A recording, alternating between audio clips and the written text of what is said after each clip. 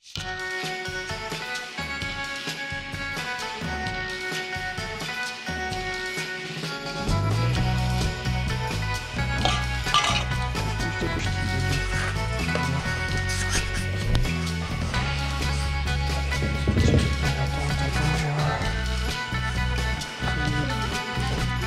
tím to vlastně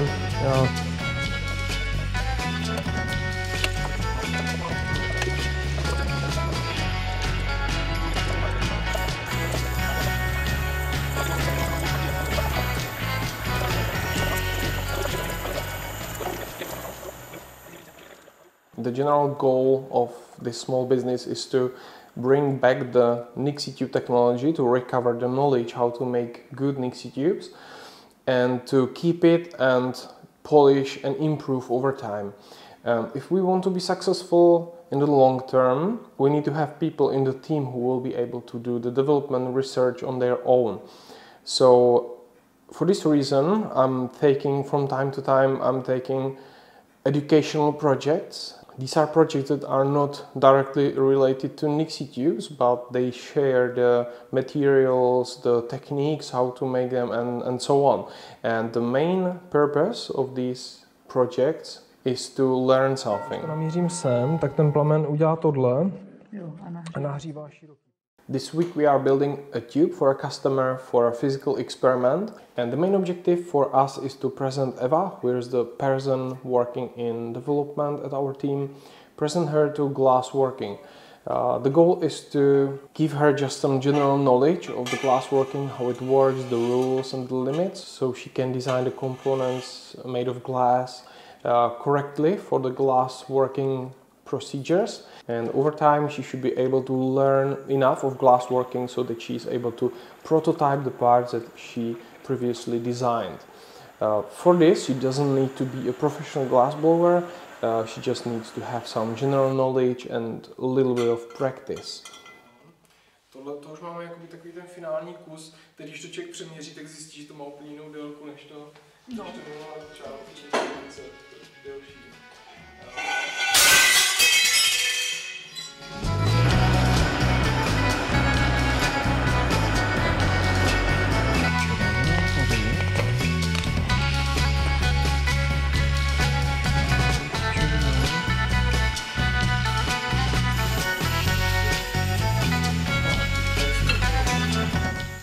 Jak je to nahřáto, tak takhle to jakože vychýlit. Musím začít pořád. Jo, to je dobré, no. A můžeme ještě trošku, jo, vypadá trošku, no, dobré, já to spravím, no.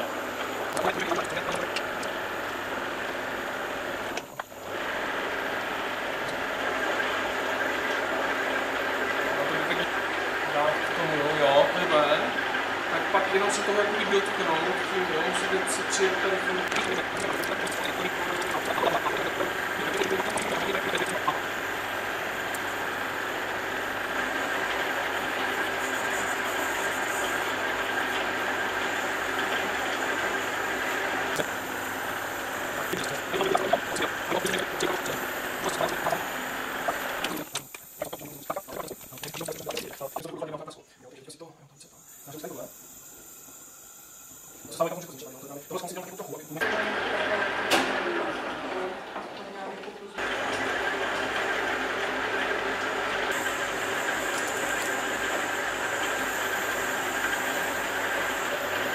sedí, jo, je to takové.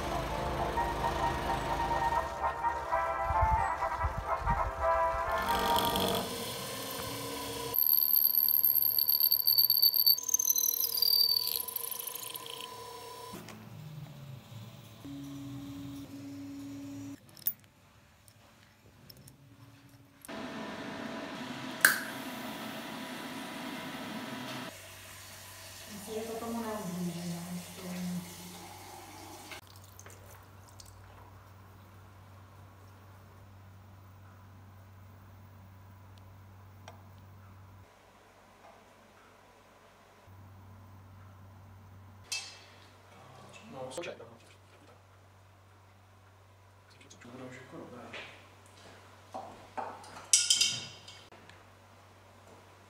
Myslím si, že tam bylo kolem 15 ampér.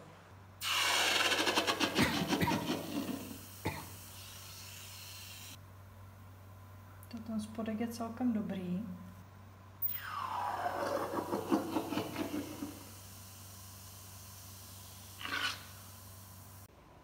Ale ty vrpy jsou tam teda hrozné na tom.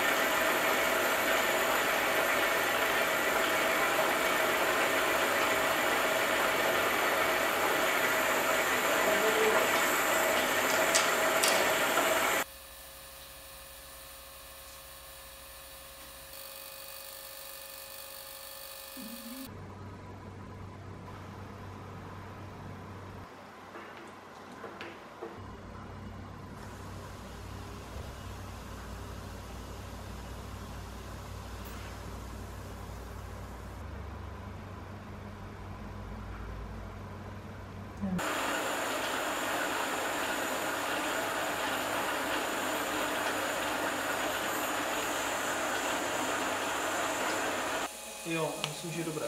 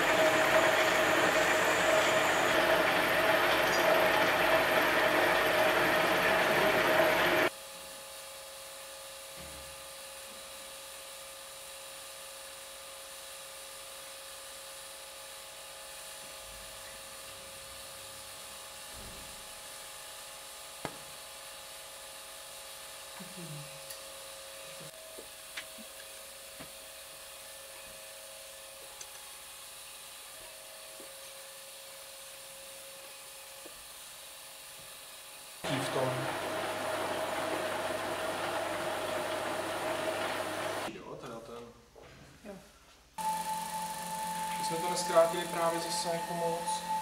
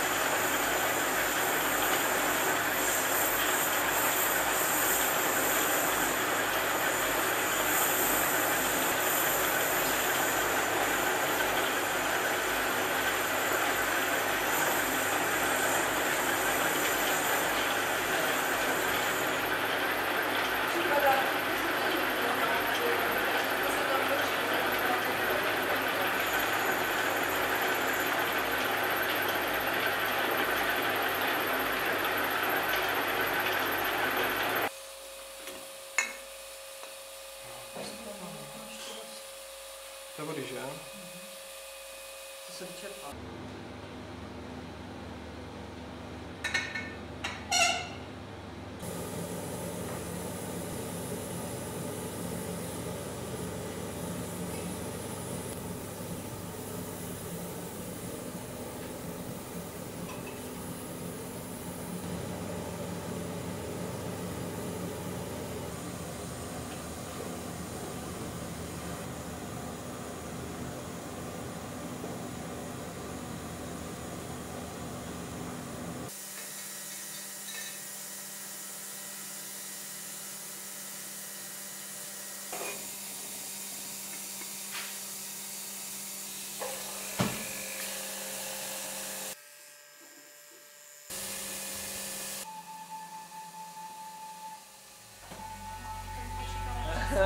Nemám.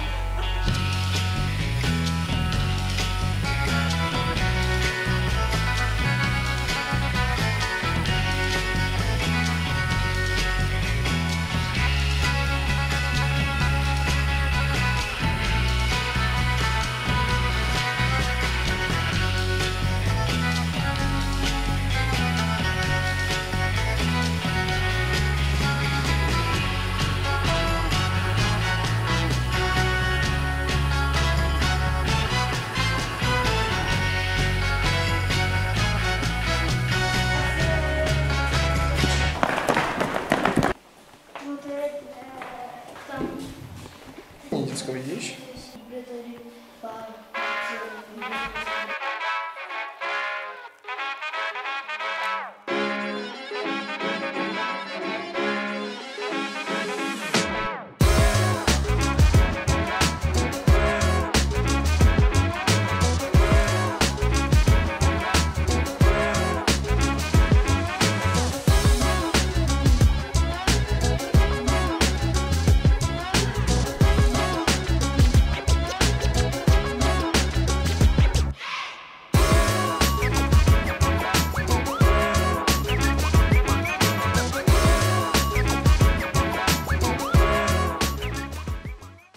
So this was a nice project. There were a couple of challenges. We learned how to seal a bigger diameter tungsten rod into glass. We learned how to prepare it before sealing.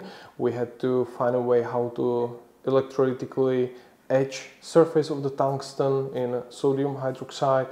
We learned how to etch the stainless steel electrodes before inserting it into the glass for sealing. But it was just a smaller part of these past 2 weeks. The major amount of time I spent with tracking down the bug which causes our clocks to freeze occasionally. If you have one of our clocks, you probably already found out that in the past weeks or months it was occasionally freezing without the time advancing. This is a coincidence of 2 bugs. Last week we already found solution for the problem on side of our cloud, and in the future weeks we will focus on finding a solution for the firmware of the clock, because the clock must be completely independent on the cloud, and the cloud must be just like a nice to have addition to the function of the clock. I will explain why we use the cloud, what's the reasons, what's the benefits in future once this problem is solved completely, and I will also explain like what we do for the clocks to be completely independent on the cloud. Big thanks to John Calberer, who is developer of the cloud. He spent countless hours on helping me to try to fix this problem. And I would like to also thank to all our customers and supporters, because all this gathering of the knowledge, building the team, building the machines, and all the things that we do, it costs a lot of money, a lot of time, a lot of resources, and it wouldn't be possible without you.